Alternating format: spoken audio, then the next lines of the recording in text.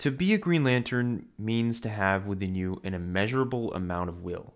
Willpower that can make you overcome any obstacle, or will that can split the sky in two. Now, there are many Green Lanterns who hold within them the sheer power that is will itself, like John Stewart, Guy Gardner, Kyle Rayner, and my personal favorite Green Lantern being Hal Jordan, as he's literally constructed his own Green Lantern ring from his will alone. Hal Jordan has also gone toe-to-toe with General Zod, souped up on 2 suns, which is crazy, and at one point even decimated the entire Green Lantern Corps himself after going insane in the Emerald Twilight storyline. And if you thought that was all Hal Jordan's done, you'd be dead wrong, because Hal Jordan once became the God of Light itself. Now, this all took place during a wacky event called Darkseid War, where the Justice League members all became gods. Darkseid died, then came back as baby Darkseid. Superman also became the most powerful being in the galaxy, capable of wiping the floor with Goku, but chose to harass diners for apple pie. And Batman sat on the most amazing massage chair from Bernie and Phil's. The chair was so good, he also found out that the Joker was 3 people.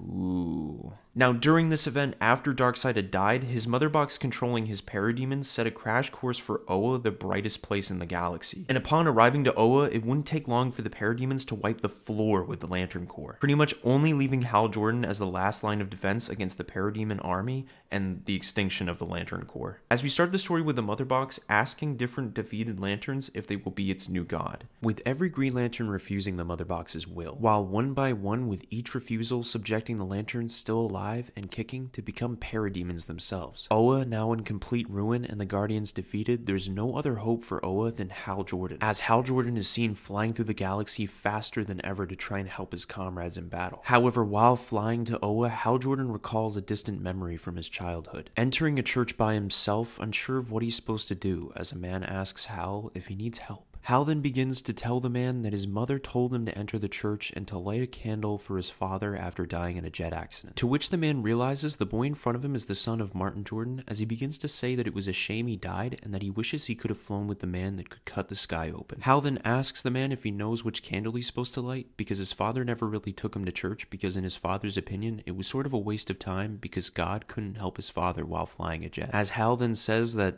if God were real in the first place, why would he just let his father die in the jet crash? Why not just lend down his hand and save his father? Asking the man, isn't that what gods are supposed to do? Cut to the present, Hal Jordan is seen fighting off Kilowog, now a parademon. As Hal Jordan takes Kilowog out with a nasty sucker punch, he then asks his ring how many more parademons are on Oa to find out that there's exactly 1,102,000 parademons left, and there's just one of him. Hearing this, Hal attempts to figure out a way to stop the parademons and save his friends, while Hal fights off more and more of his friends now changed into parademons, discovering from his power ring that the mother box is like a ring itself, and whoever possesses the mother box can stop the parademons. Figuring out that the mother box is looking for a new beholder. Back to the past in the church, Hal lights the candle, and the man beside him starts to say that the candle is like another light in the dark, and that it's almost like the flame is reaching for something, and that it looks pretty, as Hal begins to cry, grabbing the candle, throwing it to the ground in a fit of rage. Hal then yells that the flame isn't pretty, and that it's all just stupid, that God just let his father die.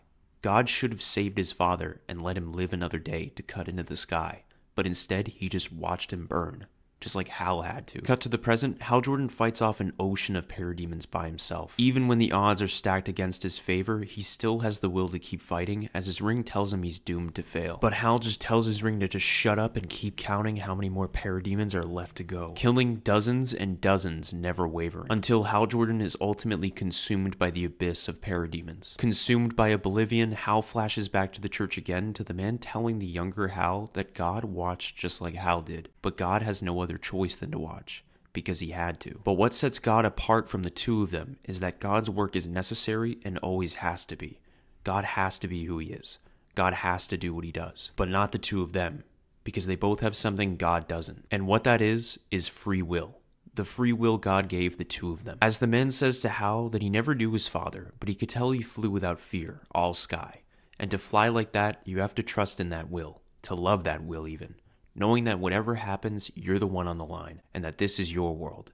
You get to choose, and God gets to watch. Lighting another candle, the man says he's been up, all the way up, and has seen all the stars up close. And you know what they look like? Handing the candle to Hal, revealing a lantern ring on his finger, he tells Hal that they look like a bunch of candles, all light moving around in the dark, like they're looking for something. Cut back to the present, the Mother Box asks Hal if he will be their new god. Hal then says to the Mother Box, "You want a god? My name is Hal Jordan, and my father cut open the sky." The Mother Box then pings, creating a change in Hal Jordan as Batman across the galaxy says that Hal Jordan understands now what they have to do with their power, while Hal Jordan changes from sight to light to the very light itself, until finally becoming the god of light itself, becoming essentially omnipotent, able to see past, present, and future, transcending all natural laws of the universe. With Hal becoming a god, he asks the Mother Box if he can repair Oa and return everything back to what it was, to which the Mother Box says to just will it into existence. Thus, Hal says ping and returns everything back to the way it was before the Parademon attack. Realizing that everything is now right,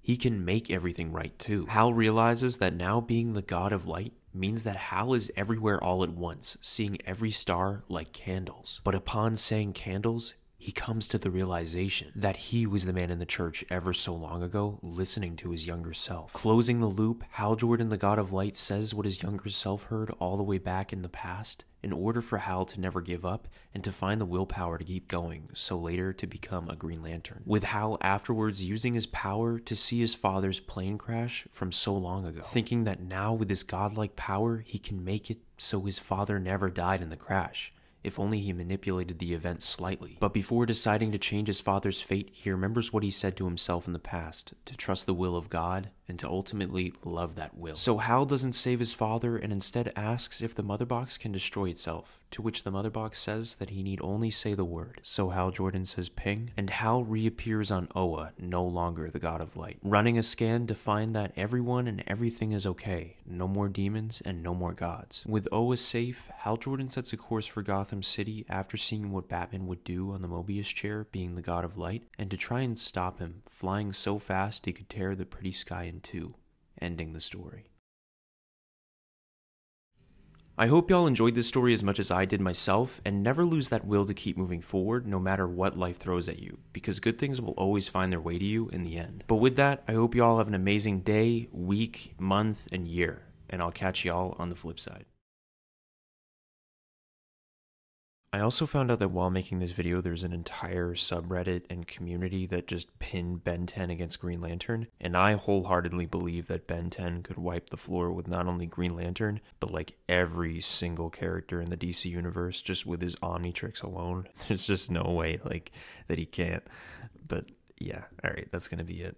I'm gonna stretch this out to 8 minutes. Every rose has its thorn, just like every cowboy sings a sad, sad song. Every rose has its thorn,